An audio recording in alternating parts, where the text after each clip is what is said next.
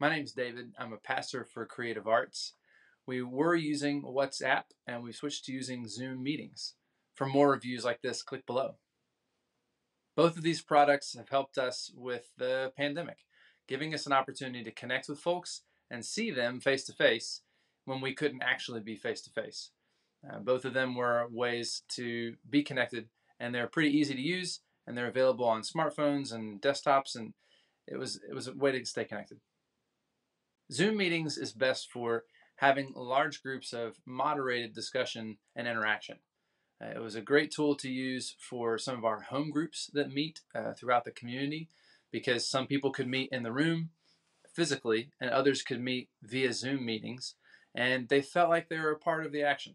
It gave an opportunity for things to be a little bit more controlled as well, with having questions and answers and the hand raising feature. All those things are built into the Zoom meetings. WhatsApp has been best for connecting with people outside of the United States, actually. A lot of our folks who are missionaries or people that we're connected to that don't live here in the States primarily use WhatsApp. So it was an easy way for us to use something they were already familiar with to stay connected. So when we would have meetings that were international, WhatsApp was a little bit easier for those folks to onboard with us as opposed to using Zoom meetings, which have been more locally. Both products were pretty easy to use to start up with.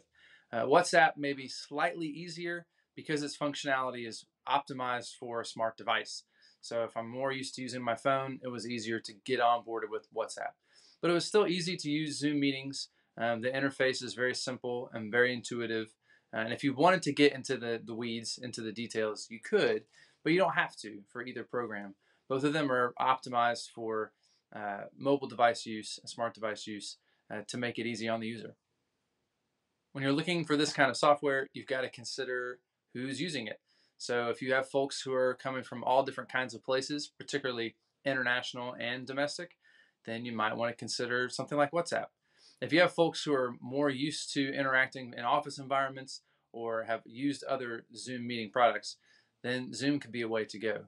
So knowing what they're using and what they're used to using and what devices they might be on. Again, WhatsApp is really optimized for smart devices. Although Zoom meetings is pretty optimized for smart devices, it also works really well on a desktop or a laptop. So consider where the people are coming from and what they already are using, and then what devices they'll be on as well.